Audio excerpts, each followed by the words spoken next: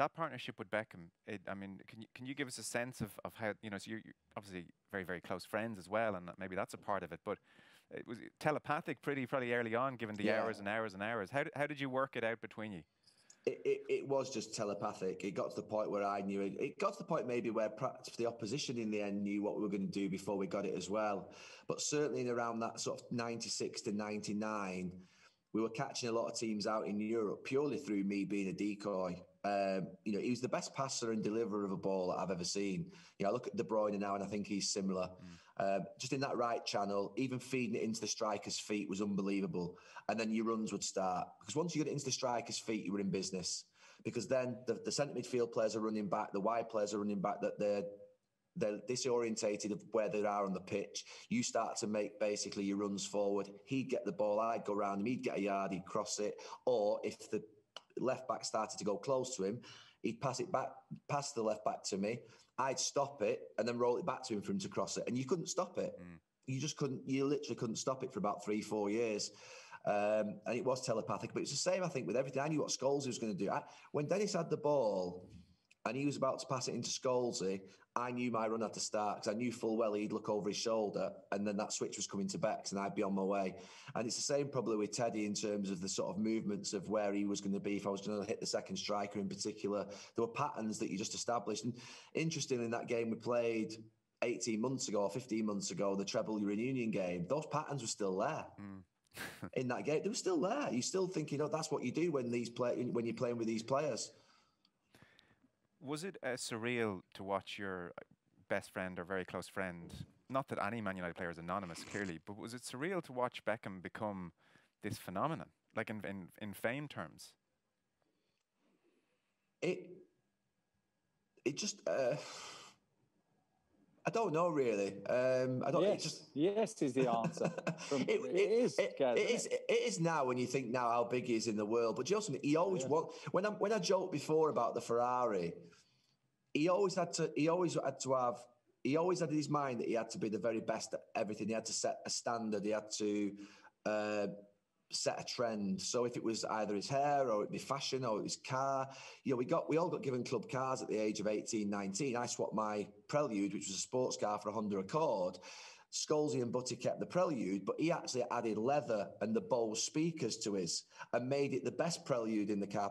So he always had that sort of edge whereby he wanted to be a star and he knew he wanted to do things beyond football and beyond United. And I look back now, at the time I was disappointed when he left because I thought United would always be there for him.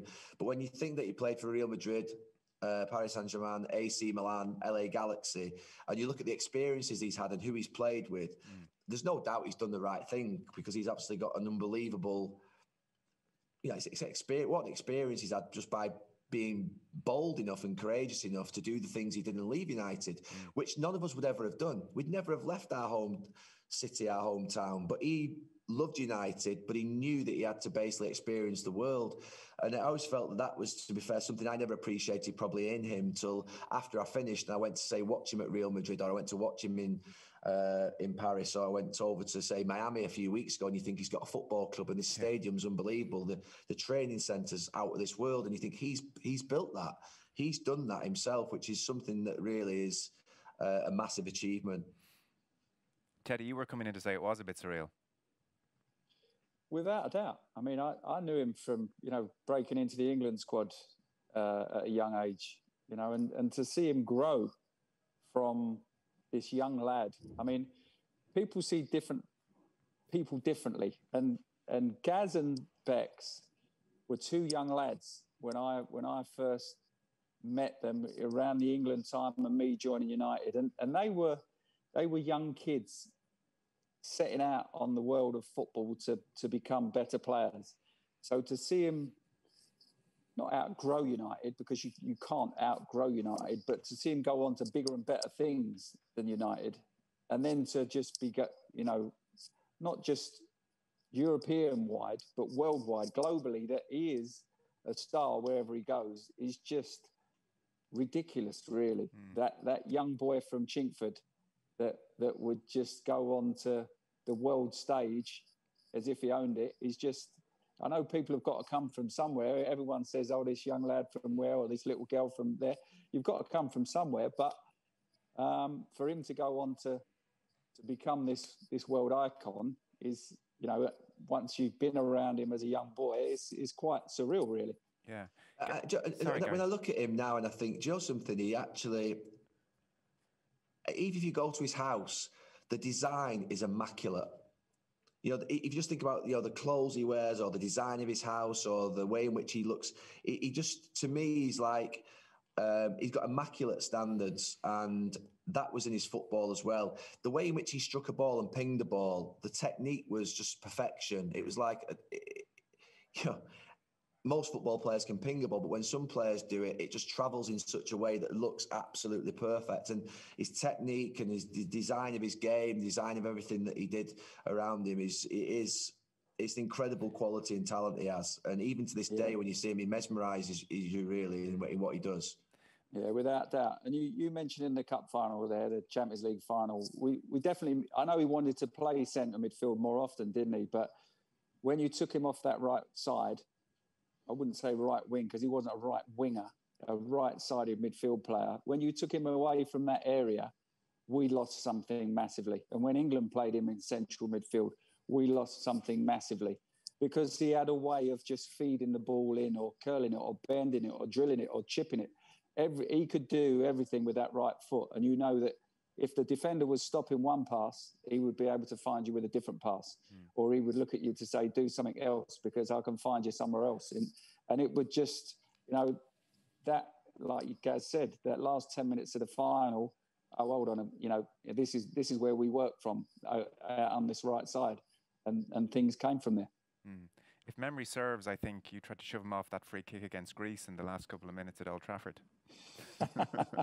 Yeah, so we're losing 2-1 against Greece was it a qualifier or was it the last game of the league?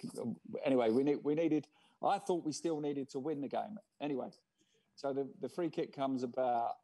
I won the free kick, and it comes at 20 yards out, and he'd already had about 6 free kicks, and he'd hit row Z, row T, he'd hit the wall, he'd shanked one, and it was like, Bex, I'll have this one.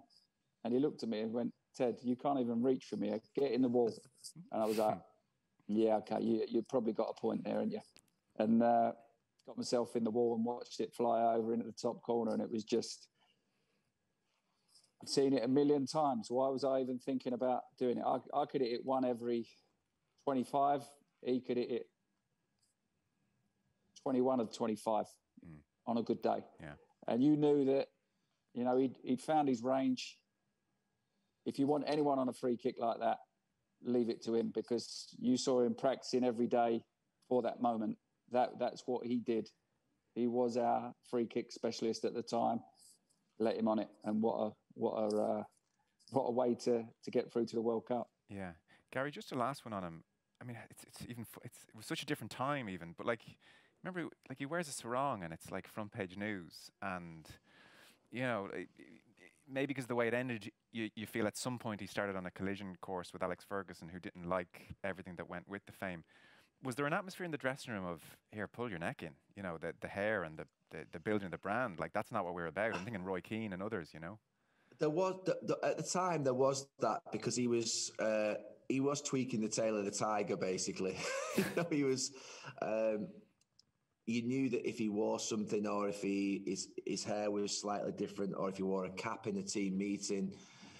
But you know something? You think about individuality. The real problem, I think, that the boss had was that it was because it was one of the young lads. So, for instance, if it had been, say, Eric Cantona, or sometimes Dwight came in wearing a cap, or maybe Teddy had a Ferrari, that was okay because they'd been brought into the club and they were sort of different. Because he known Beck since he was 13, there was almost like this parental thing that sort of like he was going rogue. He wasn't. He was the most hardworking, disciplined, professional, loved the club, you know, was obsessed with football, but he wanted to do some things outside of, you know, he was completely different than me. He was completely different than Scholes. He was completely different than Butty. completely different than other lads in the changing room. He would wear different things, but he was always like that.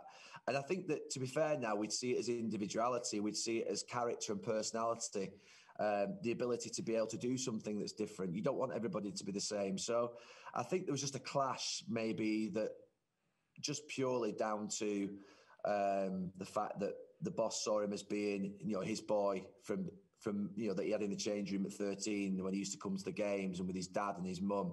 And when he's 23, 24, it's different. And Bex was growing up, and I think he always wanted to go and play at Real Madrid or Barcelona and just great clubs in Europe as well. He always wanted those experiences. So I think it worked out for both in the end. But I think that the respect there was enormous between them both. And it was just a case of, like you say, sometimes I'd be sort of there thinking, oh, that's going to annoy the boss. And you just know it was coming. But then there's nothing you could do about it, because it was just basically him being in his own individual character and what he is.